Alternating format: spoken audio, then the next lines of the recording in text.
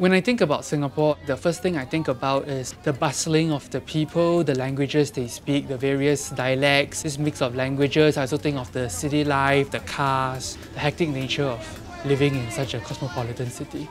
To me, what typifies the Singapore sound is the sound of the karang man saying karang, and then along with that there is this rhythmic sound of his two-wheeled newspaper lugging trolley that he drags it down the staircase. The kompang, which is a Malay drum, because this drum is heard everywhere from young, at your void decks, at weddings. It will be really loud and they will have a whole ensemble of these kompang players. They make so much sound that everybody in the neighborhood will hear it. When TENG started becoming a full-time arts company, we did a version of Little White Boat Xiao Bai Chuan.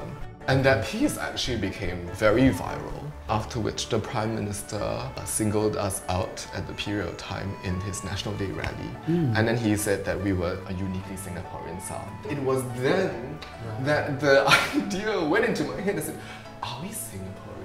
It was like a little bit identity crisis, you know. And so that idea actually sort of festered in my brain to say, what is the idea of a Singaporean sound? And from that, it birthed this whole entire project, where we commissioned multiple Singaporean producers and arrangers from different generations, from different styles, different genres, different races, who actually come together and they all contribute to this Singaporean sound. We deal with the topic head-on, but we deal with it by actually giving freedom to various different composers to actually find their own identity. And in the process of looking for their own identity, we discover our own identity in TENG as well. So it's a loop process, it's a win-win. The problem with TENG is they are too nice. They keep emphasizing again and again what is what you would want to do, what's your style. They really celebrate that rather than try to push me down. I think having that kind of frameless commission is really liberating.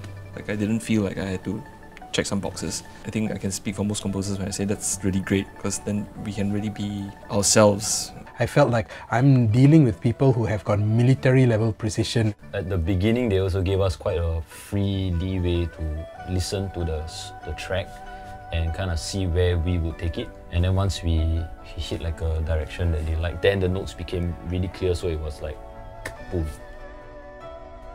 But when I work with TENG, I think that's where I'm not trying to serve a client, I'm trying to serve a project.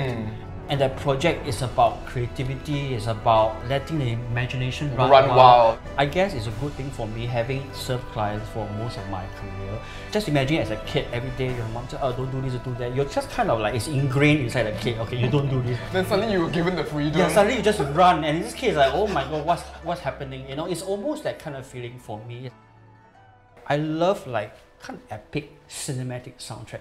Remember in the 70s and 80s, we were all like watching all those Hong Kong like, the Kung Fu drama. Yeah, all the Kung Fu drama. And remember I was like really fascinated with Tian Long Pa Bu. And obviously like one of the top like skills that Jin Yong kind of created is this 九阳神功 啦. And I realized that it mirrors kind of what music can do. Because music has unlimited power. You can actually go very extreme in actually bring people and audience on their journey. And it's how you actually harness that power and kind of bring the audience on a sensible journey. And also with TENG is about balance as well, you know, the yin and the yang. So everything is about harmony. So harmony, I thought, was going to be the last piece of our whole entire concert. And I thought that we needed to have a piece which showcased TENG's legacy over the years. I pulled together the pieces that we actually had in all albums, Stories from an Island City, all the way to Heirlooms for Forefathers project. And so we pieced together a little bit of a tapestry. This concept was called 起承转合, of which the last he was basically harmony, where we put together everything. So it was a harmony of all the musicians playing together, harmony of all our albums working together, harmony of all our creatives within TENG working together. And I think I also made it a point that our young musicians, our third generation of TENG musicians, were also playing inside this ensemble along with the second generation, first generation of musicians. So you basically have 3 generations of TENG who are actually playing this piece. I think TENG has, I would think, gone into a trajectory that we are always finding ways in which we can use music to actually help society.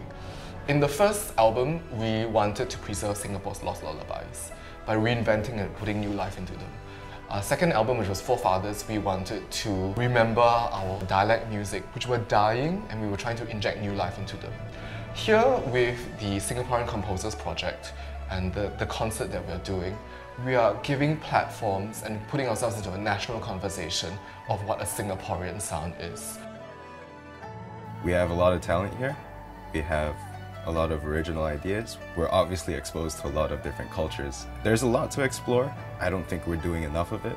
I think there's no one term that can encapsulate what Singaporean sound means. And to me, I think it is one that is evolving and is sustained by meaningful relationships and trust built between creators and interpreters in Singapore. That for me is what a Singaporean sound is. I think everybody is working together through their own voices to create something that they can own together. And that's the Singapore sound. Exactly. Because it's Singapore composers and Singapore musicians. And the intent is so Singaporean as Yeah. well. So commissioned by Singaporeans for Singaporeans as well first, Yeah. and then subsequently enjoyed by the rest of the world. Yeah. And I think as a company, we need to proactively commission Singaporean composers. Correct, yeah. And we need to proactively build this canon of literature. Yeah. Maybe not for our generation, but for the generations after us, you see. Then they have something to be proud of. Yeah. In Singapore's environment, everyone say that don't stop daydreaming. But for me, I literally told my daughter, please do daydream once in a while.